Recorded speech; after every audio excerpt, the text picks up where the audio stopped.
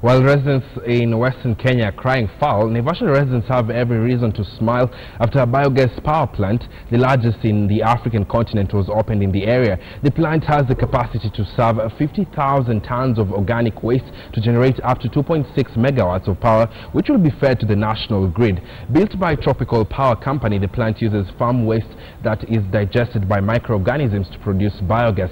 Nakuru Governor Kinuthia Mbugua terms the project as godsend to the county as it works to attract more investors.